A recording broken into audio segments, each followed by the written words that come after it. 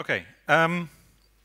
So our question here is the Australian banking system really dysfunctional? How do we fix it? And we just thought we'd interview Peter because it's got some interesting kind of lessons to learn there. Many of the same problems in the UK as in Australia. In fact, I would argue almost exactly parallel.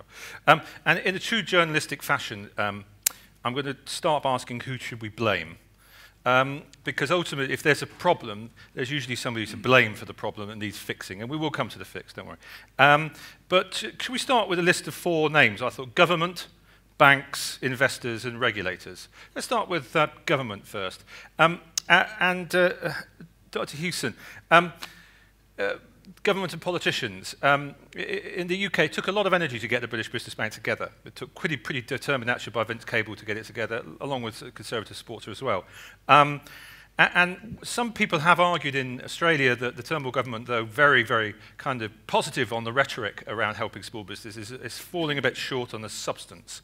Do you need an Australian business bank, and do you need it now? Well, look, what you said is true, and all 4 of those should be blamed, I think, to some extent. But even if the government had a proposal along these lines, to get it through the Parliament in current circumstances might be very difficult. Why? Because it seems so sensible. It does seem sensible, but we've had a long history of these sort of attempts in the past. We've had Commonwealth Development Bank, we've had rural banks, we've now got a Northern Australia Infrastructure Fund, which does that sort of top-up financing. Clean Energy Finance Corporation. Yep. They all have run into a layer of political resistance. What's the resistance? I don't sort of understand in my simplistic and journalistic way. Well, sometimes just because one side proposes it, the other side opposes it. Okay. There's a bit of a game being played rather than things being judged on their merits. But I think that's the interesting thing. In the UK, that, for instance, we've also had a patchwork of individual policies, which was knitted together. There's a strong argument there, pull them all together. Absolutely. And actually, the British Business Bank, a bit like the Small Business Administration in the States, is about as apolitical as you could get. Really, nobody bothers questioning it. And in fact, I haven't bothered asking the Labour Party in the UK, but I'd suggest they probably say spend more money on it rather than spend less money. So it's almost apolitical. So I'm slightly struggling. What's the I think there's also a level of ignorance at the political level about the problem because, I mean, they don't really focus on the extent to which the banks will not lend to small to medium-sized enterprises. The impact of regulation of the bank's capital requirements, the fact that they've got massive exposures in fossil fuels and, you know, carbon-exposed investments and interests, I should say. I mean, there's a very significant constraint, and what it's done is pushed our banks to be little better than building societies with credit cards. Yeah, absolutely. And you know, and that point has not been, I think, effectively recognised at the political level to say this needs to be fixed. And so I think there's a big education task. I mean, that awful question we always ask, if you had to put a probability on something like a SBA or a ABB, Australian Business Bank, happening in the next 5 years, what probability would you give it? Quite low, I'd say. Oh dear. 30%, 40%. Look, the Conservative wing of the party, of the government, may say, for example, that we should leave this to the market. And the market's not doing it, so why should we do it? And it's not much of an argument, but it's the sort of argument they could run to avoid putting any government financial assistance at risk. Okay, let's spin the bottle around and go to regulators then. So, Dermot, before I get to banks, for a very obvious reason, that one of the things, when you talk to banks about why they don't lend money in the UK, and I'm sure it's the same in Australia, there's lots of reasons, and basically it all boils down to the regulators. Because they go, well, let's be honest, lending to small business is really risky, isn't it? And that requires capital requirements that's forced on them. You've got a question for everybody here, let's see. Yeah, I just thought at the end of a very interesting day, we could have a bit of audience participation. Come on, when we go around, we generally ask audiences this question, and I think this is probably the most financially literate audience that I'm going to come across. So the question is, if you're one of the big 4 banks, and you've got to decide how much, the question is, how much capital do you have to put in to $100 of residential mortgage versus $100 of SME loans? So, and I've got an umpire here who knows the answer, so he's not allowed to vote. So the question is, for $100 of residential mortgages, Hands up who thinks the answer is the bank, the big bank, has got to put up $20. Any takers on 20? That's good. Usually there's quite a few around there. What about $10? Or the last answer is $2.50. Okay. And then when it comes to SME loans, is the answer $20? Okay, we've got a few takers over there. That's just quite a bit. $10 or $2.50? No one on $2.50. So the answer was $2.50 for resi mortgages, which actually was $1.33 till not so recently. And for SME loans, it varies depending on lots of things, but it's about $10. Westpac, I think, in the Financial Services Inquiry said it was about $8, but it depends on lots of things. So effectively, let's understand where this comes from. This isn't coming from. No, this is global. The bank risk boss. I wonder what number to come up with. This is coming from Switzerland. Basel III. Well, it started with Basel II. Yeah, Basel II originally. 2004, which finally made it into the world in 2008, just in time for bad things to happen. And when you look at the papers that went out at the time from some seriously, intelligent people, they could see that there could be a problem here with SME credit, but the analysis, and this was based from a European and US perspective, is that SME lending is very much a local business, and there's lots of little institutions who will do that. So the banks using the advanced credit scoring risk-based system, it doesn't really matter that they'll be penalized because the smaller banks will do it. But obviously in Australia, that's not the case. We've got to... The motivation's been obviously to minimise systemic risk and exactly. Very traditional way of assessing a default risk on a particular loan. The fact is that when you've left banks to their own devices, they've, as I said before, become building societies with credit unions. Absolutely. So we've got personal debt now, which is above 100% of GDP. Yeah, and that's absolutely so that is a bigger systemic risk, I think, than a small number of small business loans. Okay, Kevin. I hate to bring up Trump, but I am. So now, obviously, he's been making noises about lots of reforms around the Dodd-Frank Act, which was obviously deeply unpopular amongst the Republicans in the States. He could, for instance, do something really quite radical and arguably a good idea. He could just rip up those Basel III regulations, couldn't he? Because let's be honest, if we're looking for supernatural organisations that have been lording it over in an elitist way, forcing banks to stop lending to small businesses, that could be his first target. I might ring him up and suggest that to him.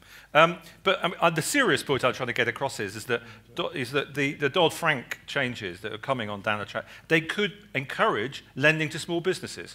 And that could place places like Australia with a real jeopardy, because actually if the big four in Australia are building societies that issue credit machines, then the American economy will power ahead because he'll lift restrictions on the small community banks that do most of the lending to ordinary businesses. So there's a lot in that statement and question. And firstly, let me jump to the defence of Basel. I think that when the whole idea of the Basel regime is it's risk-based, that you need to hold more capital against riskier bets. And although you can argue long and hard about just what is the failure rate of small business, et cetera, there is a lot of evidence and data that they are a lot riskier than a loan secured by residential mortgage in a business as usual environment. And I want to throw that in because if we get a 40% house price fall in Australia, and I'm not predicting it, but that's the sort of falls you saw elsewhere in the world at the end of the last decade, then residential mortgages are a whole lot riskier. But I think you've got to look at it from a risk-based perspective, and risk-based capital makes a lot of sense. Secondly, the fact that you've got Basel means that you have a level playing field around the world for internationally active banks. And everyone knows that a bank is a bank. And we have, Paul Clitheroe was talking earlier about how people make simple assumptions when they're investing. If a bank says it's good, I should invest in it because it's a bank. Well, if an international bank also says it's good, then government should feel comfortable about it as well, and regulators should feel comfortable about them coming in. So I do want to sort of say that I think that there is a good behind Basel. But I challenge that though. I challenge that argument.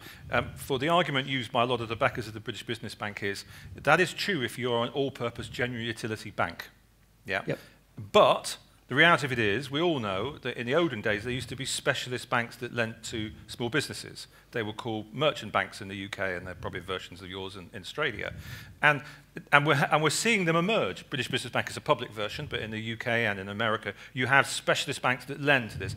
They shouldn't be subject to the same conditions. So let me come back to the question that you asked about the US and where they're going. And when you look at the regulatory reform that has happened since the financial crisis, it has clearly targeted universal banking.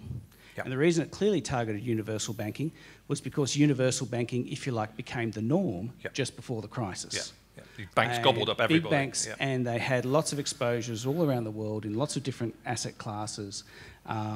And that led to a wave of reform which was targeted at that sort of bank. The bank that had a lot of trading assets on their books, the bank that had a lot of securitization business going on, et cetera, et cetera. We then had a series of reforms which said there's too much risk, and that was quite clear leading up to the crisis, that there was too much risk. So let's take the risk out of the banking system. Now that's a fairly bad concept when you get down to it. If you want to take all the risk out of the banking system, take all the risk out of the banking system, we no longer have an economy. Yeah. And you no longer have any growth. Now, and there also, let's be honest, there are no risk-free assets. There are no risk-free assets, and Greek government debt proved that. Yeah, absolutely. So the new administration in the US, in case, you missed it, there is a new president in the US, and in case you missed also, he happens to be a property developer. So when he comes at regulation, he comes at it from the perspective of a property developer. How many times do I have to fill out the same form to move a stairwell in a building? How many times do I have to fill out a car park application, et cetera, et cetera? So his big thing is red tape. To the extent that things have been said about financial regulation, he says he doesn't want to make things less safe, but he does want to free up capital for small business. There is talk of him repealing Dodd-Frank. I'm happy to go on record saying he won't repeal all of Dodd-Frank, same as they won't repeal all of Obamacare. But I think that what they will do is, it's almost like you've got to be careful what you wish for, because some of the things they're proposing, for example, take out all of Dodd-Frank on banking regulation and replace it with a simple 10% leverage ratio. That would roughly double the capital for US banks and probably triple the capital from where they are now for Australian banks. And so there's a lot of detail that people are sort of skimming over with the new administration on terms of where this could go. And you may get a Glass-Steagall type response as well. If you want to be a commercial bank, you're a commercial bank. Absolutely. If you want to be an investment he bank, actually argued for that. Yes. He was originally arguing for that. Okay, let me, the bottle's moved around the blame game now to the banks. So we've already sort of been talking about them. John, isn't there a simple answer, break up the banks? Why don't the politicians just break the banks up and start doing stuff like having separate banks for, we've had in the UK dominance by 4 or 5 big banks, and there has been fitful efforts to break them up and to try and get specialist business lenders.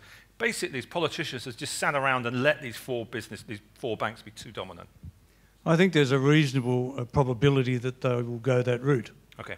Because you've had this desire of a lot of banks to be called universal, but financial conglomerates doing everything from insurance, financial planning, traditional banking, investment banking, and so on. All of them different cultures, all of them different risks, and all bundled together. And some of those elements of banks, we've seen some financial planning crises, for example. We've seen some foreign exchange crises. We've seen the natural response is to, rather than have a royal commission into the banks, is to start saying we better split them up. So I think there's a chance that in the same principle as Glass-Steagall, let's go back and define what is a bank. I remember in our academic days, I mean, we used to have this conundrum: are banks different because they're regulated, or are they regulated because they're different? And it's all about how they manage risk. And when you've got a conglomerate, which is all sorts of different risks being bunched together, and I used the example before about climate risks in the banks, but the banks didn't only lend money to a coal mine, they actually put equity into the coal mine through a fund. They bought a coal loader, they invested in the transport, you go through the full exposures of some of those deals were just incredible. Sorry, just before, do you actually think that's realistic though? Do you think they are going to likely break up the big banks in the Well, it's next very few difficult years? to do, but it is a political solution. Make them independent boards, independent management, independent structures. You talked a bit about the more, I'm guessing, more conservative, arguably possibly more free market, I guess I'm wrong, who would oppose that. Would they oppose that? Not necessarily, if they've got to be seen to be doing something. Okay. So can I just add to that, though, that there are already steps underway to do that in the US through traditional power of the market pricing pressures. Absolutely, yeah. So if you're a bank in the US now with more than 700 billion in assets, your leverage ratio is double someone who's smaller than you. Yeah. And what they're saying is, if you want to be a big bank with all the risks that comes with it, that's the leverage ratio you have to deal with. If you don't like that, go have a shareholder meeting. Yeah. And if you want to split up... And isn't it was Zion Bank or something? When there's a bank that's about 150 billion that's caught on the cusp and it's trying to push it below. There's a whole group of them. And that's actually changed the way banks are thinking in the US. There's another foreign bank, there's a foreign bank rule that if you're over a certain threshold, you have to start filing all sorts of regulatory returns, which is 50 billion. Their balance sheet was at 80. They've shrunk it to below 50 so they can avoid it. Okay. So you no longer think traditionally about how can I grow my business. People are actively thinking about how to shrink their banks right now in the US. The point I was going to make, David, is if you look at Australia versus the UK, and the video you showed earlier was, government doesn't like picking winners, and there's been a lot of history everywhere, and particularly way back before 91, 92 in Australia. But I think the British Business Bank model is a good one in terms of really solving this problem. The invisible hand that's supposed to solve all these problems in markets, we're kind of over that. We kind of see that the invisible hand needs a bit of a push sometimes. Yep. And I think the problem in Australia is a lot more acute than in the UK and even Europe, because the ecosystem for business finance isn't there. So luckily, when I was starting my career, there was, before Basel II, there was a lot of structured credit and leverage deals and things like that, which actually morphed into the private equity industry, which was completely unregulated, by the way, and grew quite nicely. But it provided an ecosystem, and we haven't got that here, and that's why I think public policy is really important to recognize the problem. And I kind of wonder, does it need an act of parliament, or is it just about codifying what you already got? If you look on the government website, the federal government website, for business grants and loans, you get 365 results, and it's down to like ACT. I've got an SME growth grant, and when you click on the information, they're going to give you $5,000 to get expertise on growing your business. It's quite crazy. So I think what they did in the UK is they said, well, you know what, that's a crazy way to run business, supporting business. Let's put it all under one umbrella, and actually let's co-invest. And that's where I've seen it firsthand in private equity funds in the mid-market in Europe. Yeah. So the European Investment Fund, they're probably a strategic investor in a lot of the mid-market private equity funds. Yeah. And I can tell you, a lot of the first closings wouldn't have happened if they didn't get there and then send the signal to New York, oh, actually, this one's a good one. Sorry, I was just going to say, the model they're using for the Northern Australia Infrastructure Fund is basically you do your best in terms of funding this project up to whatever level you can, and talk to us about what you need to make it bankable. And they'll give the top up in some form. Either they vary the terms of the loans, the length of the loan, or maybe they add direct cash, and so on. That's the mentality that has got some currency in government. Plus, so it's possible that you could take that thinking and apply it to this area rather than all these disparate schemes, which are state and federal mixed. It's a mixed bag. Let me look at the last group of people, investors. And I think it's picking up in your point, which is that in America, there is a recognized investment class which is investing in SMBs in the States. It's been out there, and they actually had a formalized structure called BDCs, Business Development Companies, which was regulated by Federal Act, I think. And that deliberately encouraged listed vehicles that would then lend on to other small, well, more medium-sized, to be honest. And it's almost a shadow of the structured loan market in the mid-markets. It's virtually the same market. Now, that's had its problems. I'm not going to bother denying it. But it has channeled billions into small to SMBs. Now, and it's got investors interested, because it's a yield play, Frankly, they can do the yield play. Does Australia need to do something like that as well? Does it effectively need to do, that's basically a version of the REIT structure, the pass-through tax vehicle structure, to get investors on side so they start putting money down? Well, it is, but that's not necessarily a government initiative. No. So the question is, why isn't the BDC market... was. Yeah, but the question is, why isn't the market doing that? Yeah, okay, fine, yeah. And how do you bundle up these loans? So there's been lots of talk. In Europe, for the last few years, they've really been focusing on how to get small business lending going. Yeah. They've really seen it as a critical political issue. And one of the things that keeps coming back is securitisation. Absolutely, yeah. But as soon as you say securitisation, everyone goes, financial crisis, this is bad. Yeah. Because it has a bad memory. Securitisation is actually a very good vehicle, as long as people know Well, you think of that scene of the bath in Big Short. Yes. I can't remember the Australian actress sitting there explaining securitisation, exactly. wasn't she? Yeah. Yes. And so it's... Good scene that, wasn't it?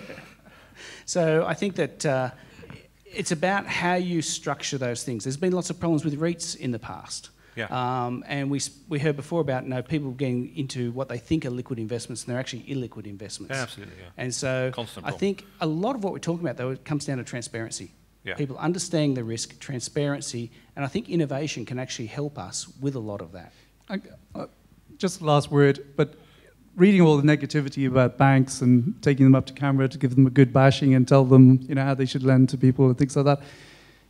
If we could just turn around the other way and saying, look, we've designed a system which says for banks, we want to keep them safe, residential mortgages and SME credits really dangerous apparently, although, if you can have 2.5% of a mortgage with your bank capital in there versus, when you look at what we're doing, which is 1-to-1, there should be a kind of spectrum here where it's somewhere in the middle. But if we could actually turn around the debate and stop beating up banks to do things that the system isn't designed to encourage them to do in the first place. Yeah, which is why I deliberately mentioned regulators before banks. Yeah, so let's turn around and let's actually talk honestly about why banks are in SME lending, because they actually get more on deposit from SMEs than they lend. Absolutely. And that statistic doesn't come out in Australia, but it's available overseas. They also get mortgage collateral. Yeah. Precisely. This is the cheap source of deposits to help them do more residential mortgages. Can I ask each one of you? I'm aware that look, there's a window of opportunity with all politics. There's things you are realistically going to achieve. In the next couple of years, what's the one thing you think is achievable that they could do?